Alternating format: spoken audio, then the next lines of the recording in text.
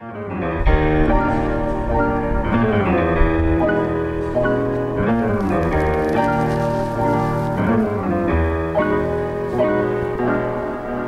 God. Biking with Panda. Winter is here.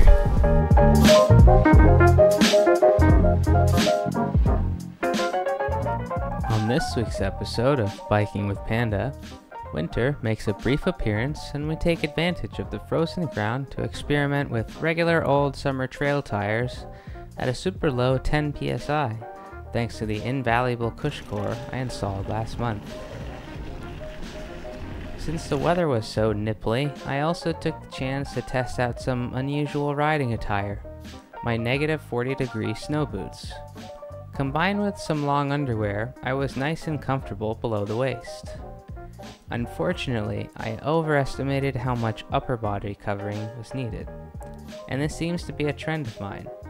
I've got 2 jackets on here, plus the full face helmet and the goggles. I think if I had a regular helmet on, my ears would have been too cold, but I wouldn't have sweat as much.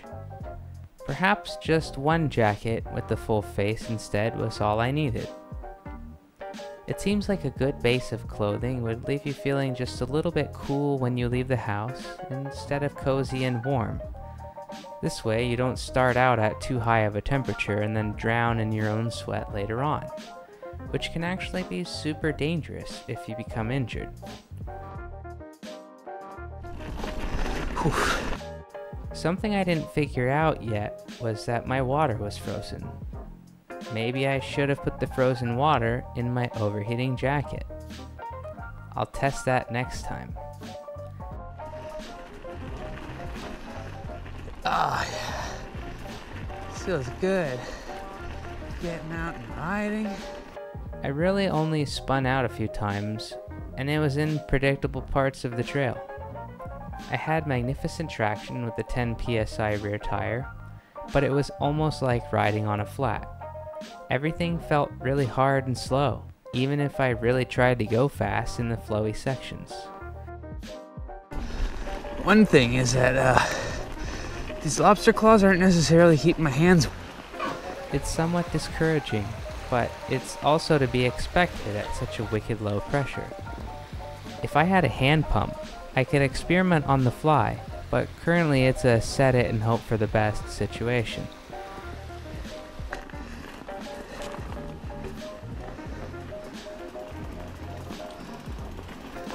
People who haven't lived in Canada might not believe it, but winter snow isn't really a guaranteed thing. Just a couple days after this ride, all the snow melted, leaving behind unrideable mush. Right now, temperatures are dropping, and I'm hoping for more frozen earth. It's nice. But I've got something special coming up this weekend in lieu of winter activities. An indoor bike park in Toronto. I'm planning to be at Joyride 150 on Sunday around lunchtime, but probably a little bit later knowing me. By the way, if you love 4K drone footage, you're really gonna love what I've got coming next. But until then, enjoy my frostbite and go ride. That's scary.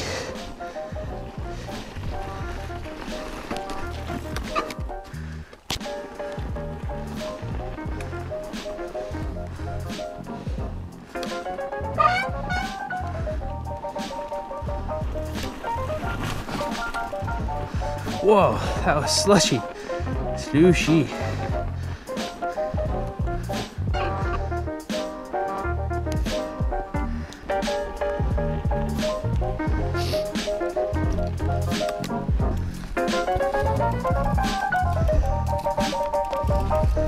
Right